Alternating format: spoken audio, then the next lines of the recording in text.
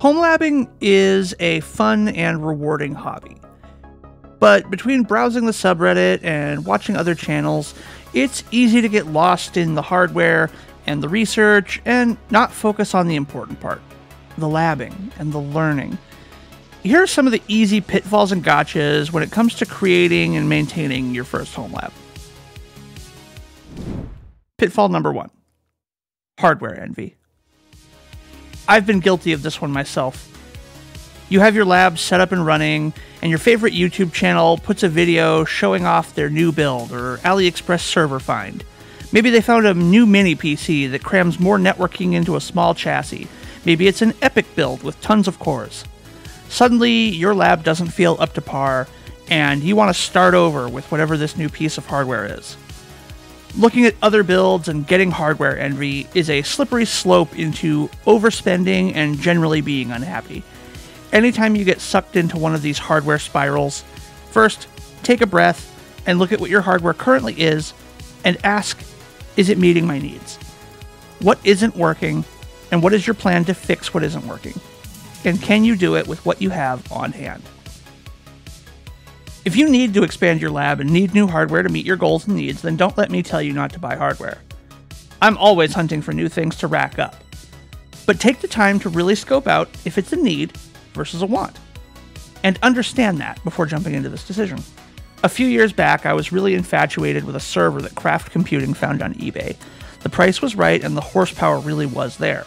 But when I bought 3 of these, they were dramatically overkill in the CPU department for my actual needs and didn't have the PCIe expandability that I needed down the road. And they were so loud they were pretty much unusable for me at the time. It was that fear of missing out and the fear that my setup wasn't powerful enough. Don't fall for this one. Make sure that your need to expand is just that, a need, and take some time before making the decision to expand. There's always going to be more hardware.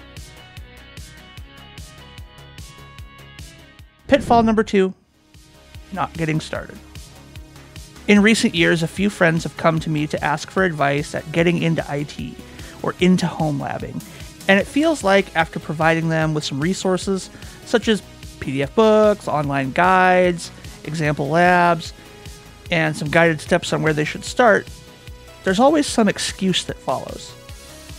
I just need to do or get XYZ thing to get started. Sometimes it's they need to buy a server. Sometimes they want to buy a new PC and do some planned upgrade. Sometimes it's that they need to have more free time. The truth is that starting now, as in right now, is far more valuable than starting later. Home labbing and learning in general is cumulative. What you learn today will be the foundation of what you learn tomorrow. The longer you prolong this process or procrastinate, the longer it will take you to achieve your goals. Some tips to avoid this. You don't need a picture-perfect home lab of matching server hardware to get started. Here are some options to get started today. Option 1, Windows subsystem for Linux. If you have Windows 10 or Windows 11, you can install the Windows subsystem for Linux and use this to start playing with Linux.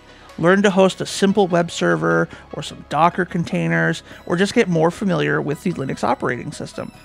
The subsystem for Linux has pretty minimal impact when it's running, and is easy to uninstall when you're done. You can run this directly on your main PC without needing any additional hardware, as long as you're running on Windows. Link in the description for steps on getting the Windows subsystem for Linux installed. Option number 2 is the cloud. There are tons of free tier or 30-day, 90-day, $150 credit trials for all of the major cloud platforms out there. From Oracle Cloud, which has their always free tier VM, to the Microsoft Azure free trial credits through Visual Studio, even Linode offers free and discounted credits through some of your favorite content creators. Option 3, laptops. An old or unused laptop makes a great starter server or VM host. The built-in battery can act like a UPS, and the screen giving you a terminal doesn't hurt either. While these may not be the most powerful or efficient hosts, when we're just getting started, those are hardly the most important factors.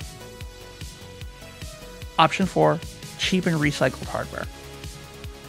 While there is a whole host of cheap options for hardware online, it's also worth checking local thrift stores, pawn shops, and marketplaces for discount systems. The number of businesses that sell their old PCs on marketplaces or Craigslist or dump them at secondhand stores is dependent on the area you live in, but can be a great way to get your hands on some super affordable hardware to get started. Pitfall number 3, not setting goals. Something I pointed out in my What is a Homelab video is that developing goals can help you set up your lab for success. If you didn't see that video, make sure to go back and check that one out. There's some interesting things that play into what we talk about today. Say you've bought a server or a mini PC, or maybe you set up that free Linux VM in Oracle. What now? If your goal is career development, take a deeper look into what software stacks are specific to the field you're investigating. Here are some places to get started for their respective fields, though these are by no means the only places to start. If you're looking at system administration, a Windows domain controller, creating some users, standing up a client machine on the domain, and maybe even configuring some domain group policies is a great place to get started. If you want to focus more on the Linux side of things, fire up a Linux VM, install Docker, configure some containers. If DevOps is more your thing, check out using Terraform to deploy a VM. Whether that's locally in Proxmox or in the cloud, Terraform has lots of resource providers that you can leverage to test deploying VMs with automations. If you already have your VM up and running, use Ansible to make configuration changes, such as creating user accounts, setting IP addresses, or installing updates and packages. If you just want to be more familiar with cloud infrastructure, signing up for a free trial to Google Cloud or Azure, or leveraging that free Oracle VM, and test deploy some resources. Build a VM, learn how to make backups, learn how the firewall and network solutions on those platforms work. If you have other ideas on where beginners can get started, specifically in what field, leave it in the comments below. I'd love to hear where you guys think is a great place to get started, and in what specific subfields of IT. Pitfall number 4, mixing lab and production environments. It's easy to want to dive into replacing your home network with the equipment from your lab, such as that enterprise switch or firewall. If it's just you on your network, this may be fine. But if you're in a household, breaking your DHCP on a Friday evening may be a good way to get yelled at from across the house on when Netflix isn't working. There may be scenarios where this is unavoidable. For example, it's pretty hard to learn firewalls if you're not using them. However, when making the decision to put a device or software stack that you're still learning into the production environment of your home network, you take the risk of breaking your live network. Where possible, it makes sense to try and separate these environments as much as possible, or at least have a backup plan in case that you break something. For example, if you're going to unplug your ISP supplied router to use an OpenSense router, maybe it makes sense to hold on to that ISP supplied router, or have a run-of-the-mill consumer router from the store on standby until you're comfortable with the setup. For example, in my earliest builds, I would create a separate VLAN for my servers and let the Windows domain controller handle DHCP and DNS, but only for that VLAN. By having my home separate from that environment, breaking those servers or needing to shut down my host wouldn't bring down the whole network. My biggest tip here is to remember what devices are critical to maintaining basic functionality of your home and your network, and do what you can to maintain that uptime by scheduling your maintenance or changes for when you have time to deal with the complications of messing up and when it will impact others on your network the least.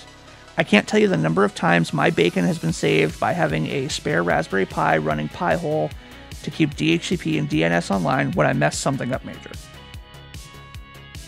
Pitfall number 5, not having backups. It's easy to think of everything you're working on in a lab as ephemeral or unimportant, as you're just practicing.